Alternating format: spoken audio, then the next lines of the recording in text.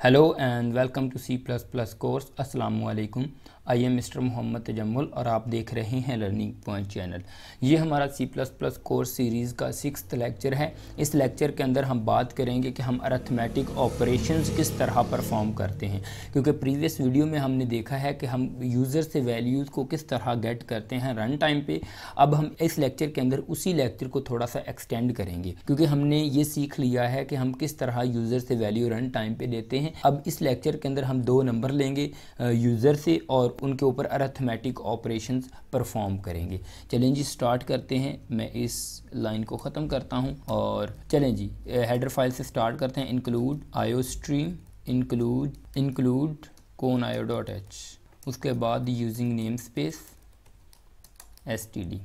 ठीक है, इसके बाद इंट मेन, ये हमारा मेन फंक्शन स्टार्ट हो चुका है और इसकी बॉडी। इसके अंदर अब हमने 2 वेरिएबल को क्या करना है, डिक्लेयर करना है, और एक वेरिएबल जिसके अंदर हमने रिज़ल्ट रखवाना है। सबसे पहले मैं 2 वेरिएबल को डिक्लेयर करता हूँ। ये डेटा हमारा इंटीजर टाइप का होगा, इसलिए मैं इसकी डेटा टाइप इंट रख रहा हूँ। num1 एंड num2 मैं क्या करता हूँ, वेरिएबल 2 ले लेता हूँ। इस एक का नेम है num1 और सेकंड का नेम है num2, यानी कि 2 नंबर हैं। ठीक है, ये हम यूज़र से 2 नंबर गेट करेंगे। सबसे पहले मैं एक मैसेज देता हूँ यूज़र को सी आउट के साथ। आपको पता है जो भी हम सी आउट और डबल जो हमारे कॉलम्स होते हैं उसमें जो भी मैसेज देना हो यूज़र को तो हम उसके अंदर राइट कहते हैं, वो एज इट इज़ प्रिंट हो जाता है। तो मैं सबसे पहले एक मैसेज देता हूँ यूज़र को, इंटर अ नंबर। ठीक है जी, ये मैंने एक मैसेज दिया यूज़र को, inter a number.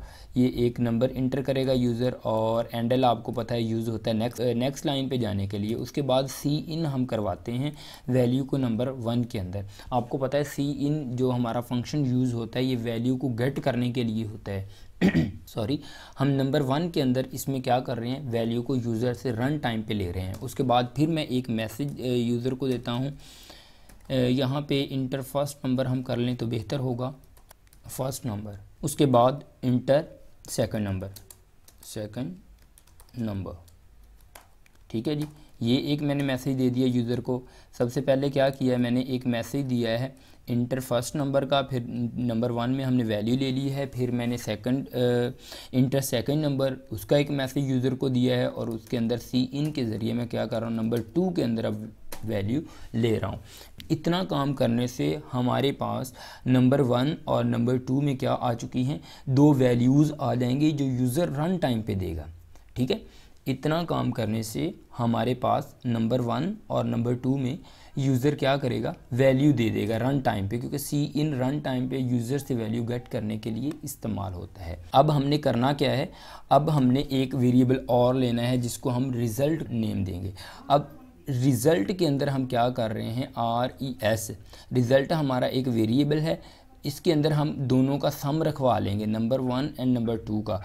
Equal sign आपको पता है लगाते हैं, वैल्यू जो लेफ़्ट साइड पे असाइन होती हैं, वैल्यू जो राइट साइड पे जितनी भी वैल्यू होती हैं हम यहाँ पे करते हैं, जो भी नंबर 1 के अंदर है वो प्लस नंबर 2 के अंदर जो डेटा है वो दोनों सम होने के बाद वो किस के अंदर स्टोर हो रहे हैं, रिज़ल्ट के अंदर स्टोर हो रहे हैं। अब हमारे रिज़ल्ट के अंदर इतना काम करने से नंबर 1 और जो भी यूज़र नंबर 2 के अंदर वैल्यू देगा वो सम होने के बाद रिज़ल्ट के अंदर स्टोर हो जाएंगी। ठीक है, जब रिज़ल्ट के अंदर हमें पता है वेरिएबल के अंदर हमारी वैल्यूज़ पड़ी हुई हैं तो हम क्या करेंगे, रिज़ल्ट को डिस्प्ले करवा देंगे। हम यहाँ पे एक मैसेज देते हैं सी आउट, और रिज़ल्ट या सम हम कह सकते हैं, यहाँ पे सम इज़ इक्वल टू, यहाँ पे हम इसको RES रिज़ल्ट लिख देते हैं, और रिज़ल्ट में जितनी भी वैल्यू होगी या जो भी डेटा होगा वो हमारे पास आ जाएगा, और एंड पे हम लिखते हैं गेट ch। मैं इसको रन एंड कंपाइल करता हूँ। F11 की को प्रेस करने के बाद यहाँ पे मैं इसको कोई भी नेम दे सकता हूँ, ABC या कोई भी नेम दे दें आप। देखें जी, हमारा प्रोग्राम सक्सेसफुली कंपाइल हो चुका है विदाउट एनी एरर। सबसे पहले हमारे पास एक मैसेज आ रहा है इंटर फर्स्ट नंबर। यही मैसेज जो हमने डबल कोर्स कोर्स के अंदर लिखा हुआ है इंटर फर्स्ट नंबर और उसके बाद कॉलन भी है, ये एज इट इज़ प्रिंट होता है, मैंने आपको पहली वीडियोस में बता दिया था। अब नंबर 1 के अंदर इस जगह पे ये ब्लिंक हो रहा है। नंबर 1 के अंदर हम क्या करेंगे, कोई भी नंबर दे रहे हैं, लेट करें हम 100 दे रहे हैं, नंबर 1 के अंदर ये चला जाएगा जैसे ही हम इंटर को प्रेस करेंगे। ठीक है, मैंने इंटर प्रेस किया, उसके बाद इंटर प्रेस करूँगा, जैसे ही इंटर प्रेस करूँगा तो हमारे पास ये जो नंबर होगा इंटर सेकंड नंबर, ये हमारे पास मैसेज अपेयर होगा और सेकंड नंबर के अंदर हमारे पास वैल्यू लेने के लिए हमारी कंसोल प्रिपेयर हो जाएगी। ये देखें जी, मेरे पास मैसेज आ गया इंटर सेकंड नंबर और उसके बाद इस नंबर के अंदर हम अब कोई भी वैल्यू देंगे। मैं इस जगह पे 200 दे रहा हूँ। ठीक है, अब जैसे ही मैं इंटर प्रेस करूँगा हमारे पास रिजल्ट के अंदर इन दोनों का सम आ जाएगा।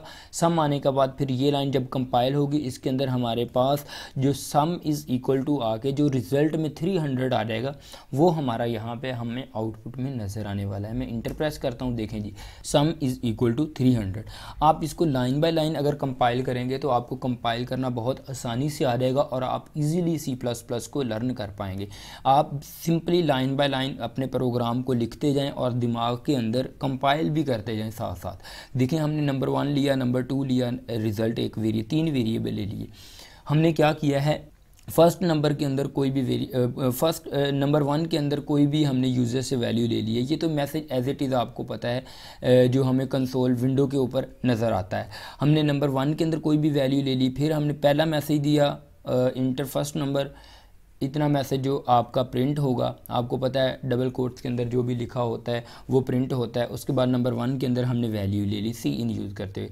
फिर हमारे पास इंटर सेकंड नंबर, ये हमारी कंसोल के ऊपर प्रिंट होगा एज इट इज़। फिर नंबर 2 के अंदर हम कोई भी वैल्यू देंगे। फिर अगला ऑपरेशन ऑटोमेटिकली बैकएंड पे होगा, जो रिज़ल्ट के अंदर दोनों नंबर को सम करके रखा जाएगा और सम इज़ इक्वल टू लगा के जो भी रिज़ल्ट के अंदर डेटा पड़ा होगा वो इस जगह पे क्या हो जाएगा, हमारा डिस्प्ले हो जाएगा। क्योंकि जिसकी वैल्यू हमने गेट करनी हो वेरिएबल के, हम डबल कोट में नहीं लिखते, सिंपली लिख देते हैं, उसका हमें रिज़ल्ट मिल जाता है। ठीक है जी, मैंने ये देखें आपको कंपाइल करके दिखाया। अगर आपने अब डिवीजन करनी है या मल्टीप्लिकेशन करनी है या सब्ट्रैक्शन करनी है तो आप सिंपली क्या करेंगे, आप इस जगह पे माइनस कर देंगे। ठीक है जी, इस जगह पे माइनस कर दें। आप सम की जगह पे यहाँ पे अगर सब्ट्रैक्ट लिख लें तो बेहतर होगा।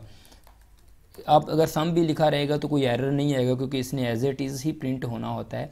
तो रिज़ल्ट के अंदर जो रिज़ल्ट आएगा वो ही प्रिंट होगा। हम दोबारा से इसको कंपाइल करते हैं। मैं इस जगह पे 200 करता हूँ और 100 देता हूँ सेकंड नंबर में। देखें जी, हमारे पास एक जो 100 क्या आ रहा है, हमारा आंसर आ रहा है, क्योंकि 200 में से सब्ट्रैक्ट करेंगे 100 को तो 100 हमारे पास आंसर आ जाएगा। इसी तरह अगर मैं मल्टीप्लिकेशन इस जगह पर करता हूँ, मल्टीप्लिकेशन करता हूँ तो सब्ट्रैक्ट की जगह पे आप मल्टीप्लिकेशन लिख लें। ठीक है जी, मैंने कंपाइलर रन किया। अब मैं कोई भी 2 नंबर देता हूँ तो इसका मल्टीप्लिकेशन होने के बाद हमारे पास आंसर आ जाएगा। 10 और 20 मैं 2 नंबर दे रहा हूँ, मल्टीप्लिकेशन हमारे पास 200 बनेगी। ये देखें 10 और 20 को आप मल्टीप्लाई करेंगे तो हमारे पास क्या बनेगा, 200। अगर डिवीजन करनी है तो आप सिंपली इस जगह पे डिवीजन की साइन लगाएंगे, ये वाली साइन यूज़ होती है।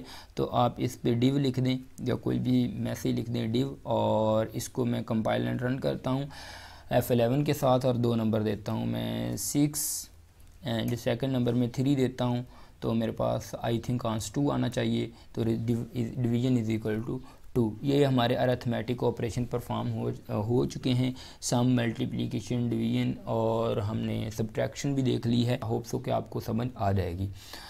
इंशाल्लाह मिलते हैं नेक्स्ट वीडियो में। If you like this video then subscribe our channel. Allah.